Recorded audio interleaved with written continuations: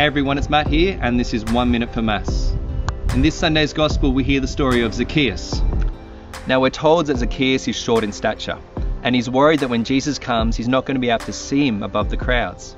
And so Zacchaeus comes up with this great plan. He climbs a tree, and when Jesus comes along, Jesus sees him up the tree, and he says, "Zacchaeus, come down, I need to talk to you now." And so Zacchaeus comes down, and he ends up having an amazing encounter with Jesus, and his life is totally transformed. So what can we learn from Zacchaeus? Zacchaeus went out of his way and he made a big effort to encounter Jesus, and he was rewarded for that.